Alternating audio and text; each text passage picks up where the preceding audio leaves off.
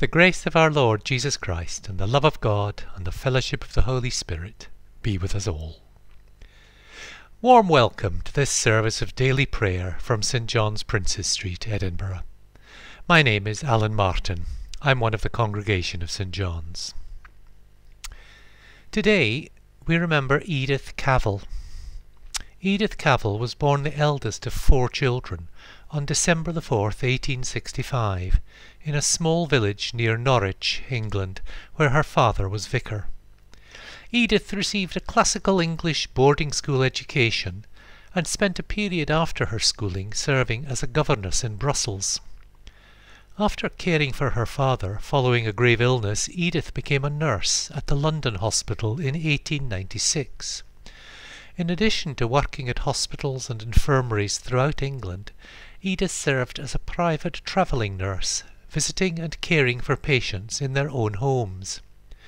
In 1907, Edith assumed a position as matron at the newly founded L'École Belge d'Infirmières Diplômées, known in English as the Berkendale Medical Institute in Brussels. While serving as matron at the Berkendale Institute, Edith launched a nursing journal, L'Infirmière, and taught nursing in many schools throughout Belgium. World War I broke out while Edith was in England visiting family, which precipitated an immediate return to Belgium, where she began serving as a Red Cross nurse. Following the German occupation of Brussels in 1914, Cavell began collaborating with others to shelter and smuggle Allied soldiers out of Belgium and into the Netherlands.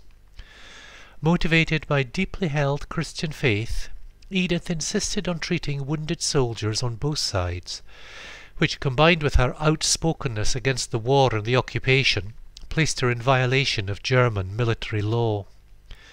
Edith Cavell was arrested on August 3, 1915.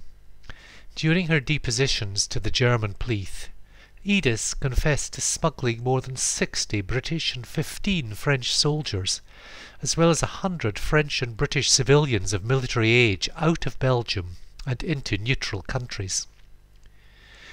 The evening before she was executed, Edith spoke to Father Sterling Gahn, the Anglican prison chaplain, these words, which are inscribed on her memorial near Trafalgar Square in London. Patriotism is not enough. I must have no hatred or bitterness towards anyone. On the morning of her execution, she asked Pastor Paul Leseur, the Lutheran prison chaplain, to ask Father Gahn to tell my loved ones later on that my soul, as I believe, is safe, and that I am glad to die for my country. Edith Cavell was executed by the German government on October the 12th, 1915. Let us now worship God with words from Psalm 73. Yet I am always with you, you hold me by my right hand. You will guide me by your counsel, and afterwards receive me with glory. Whom have I in heaven but you? And having you, I desire nothing upon earth. Though my flesh and my heart should waste away, God is the strength of my heart, and my portion forever. Truly those who forsake you will perish. You destroy all who are unfaithful. But it is good for me to be near God. I have made the Lord God my refuge. I will speak of all your works in the gates of the city of Zion.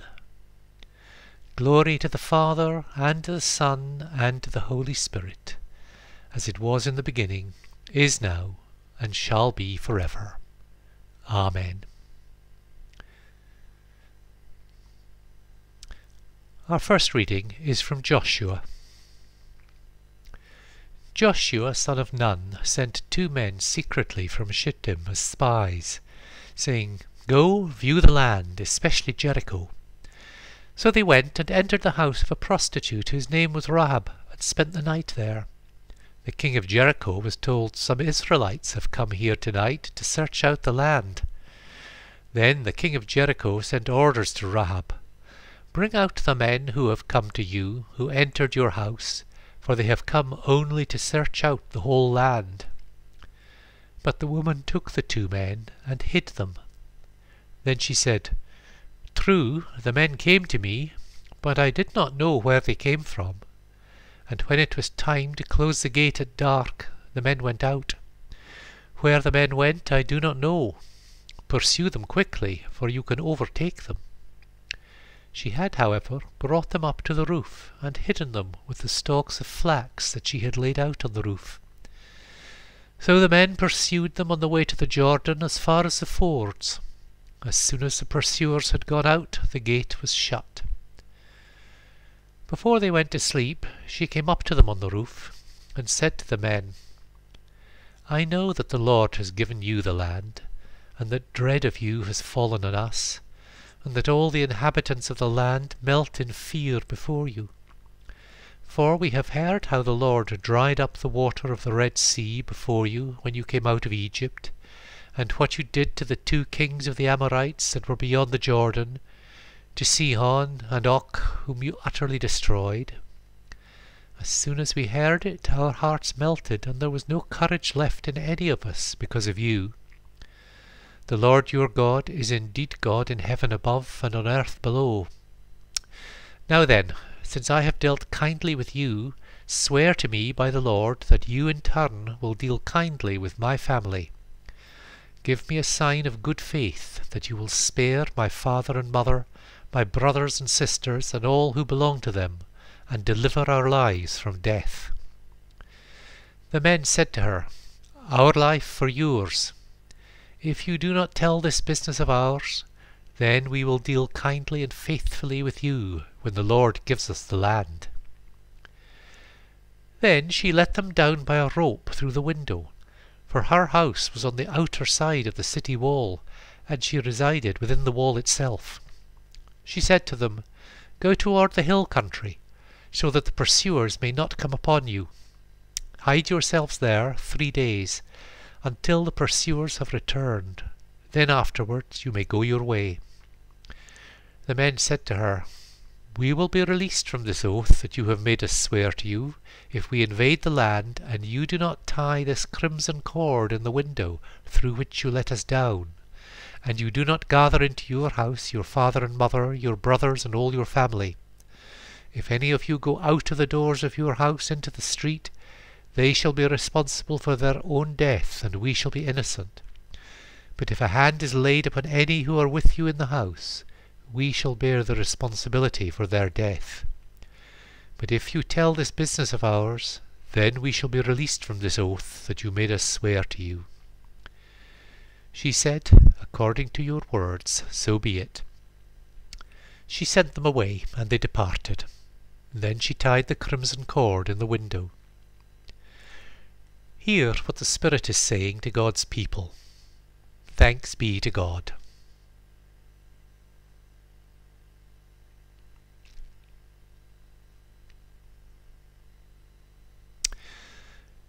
The anthem today is based on words from Ezekiel. "I will take you from among all nations, and gather you from all lands to bring you home. I will sprinkle clean water upon you, and purify you from false gods and uncleanness. A new heart I will give you, and a new spirit put within you. I will take the stone heart from your chest, and give you a heart of flesh. I will help you walk in my laws, and cherish my commandments, and do them. You shall be my people, and I will be your God." A reading from John. Jesus said, "I have said these things to you in figures of speech. The hour is coming when I will no longer speak to you in figures, but will tell you plainly of the Father. On that day you will ask in my name. I do not say to you that I will ask the Father on your behalf, for the Father himself loves you, because you have loved me and have believed that I came from God. I came from the Father and have come into the world. Again I am leaving the world and am going to the Father." His disciples said, "Yes, now you are speaking plainly, not in any figure of speech." Now we know that you know all things, and do not need to have anyone question you. By this we believe that you came from God." Jesus answered them, "Do you now believe? The hour is coming, indeed it has come, when you will be scattered, each one to his home, and you will leave me alone. Yet I am not alone, because the Father is with me. I have said this to you, so that in me you may have peace. In the world you face persecution, but take courage. I have conquered the world." Hear what the Spirit is saying to God's people. Thanks be to God.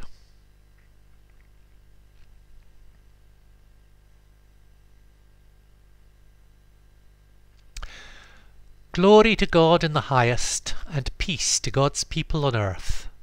Lord God, Heavenly King, Almighty God and Father, with God the Son, Jesus Christ, and God the Holy Spirit, we worship you, we give you thanks, we praise you for your glory.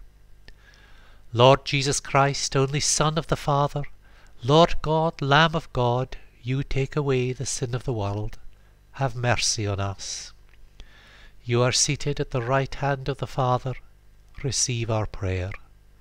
For you alone are the Holy One. You alone are the Lord. You alone are the Most High, Jesus Christ, with the Holy Spirit, in the glory of God the Father. Amen. Jesus said, "You shall love the Lord your God with all your heart, and with all your soul, and with all your mind. This is the first and great commandment. And the second is like it. You shall love your neighbour as yourself. On these two commandments depend all the law and the prophets." Let us, in response to the Word of God, ask our Creator to forgive us those times in our lives when we ignored or rejected the divine love and the divine law, when we brought pain and injustice upon our neighbours and ourselves, and when we violated and abused life in its diversity and all of creation.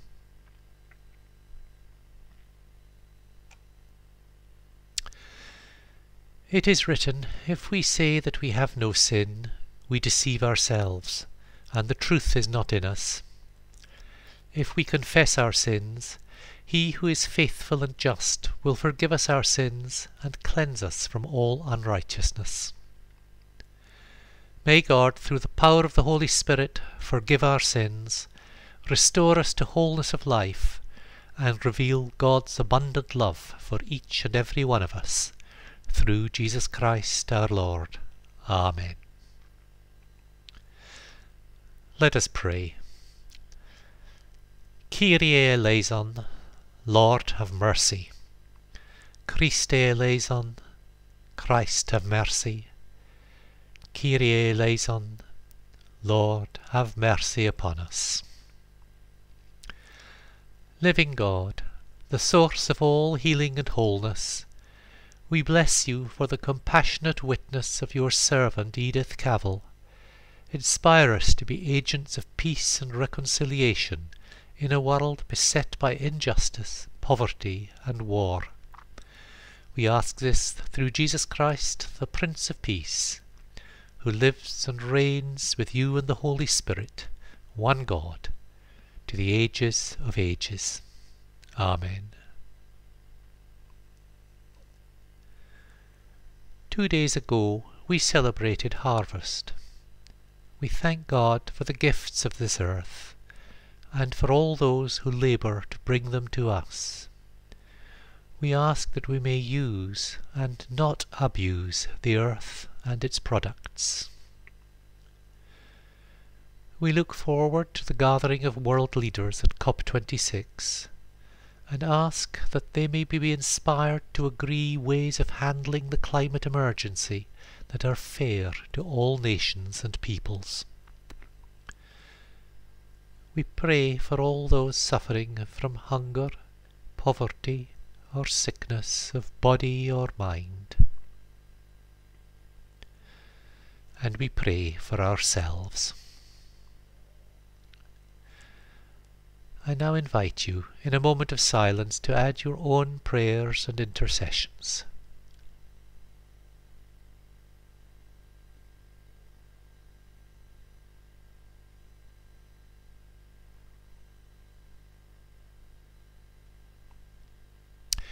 Uniting all our prayers into one, we pray as our Lord Jesus Christ taught us.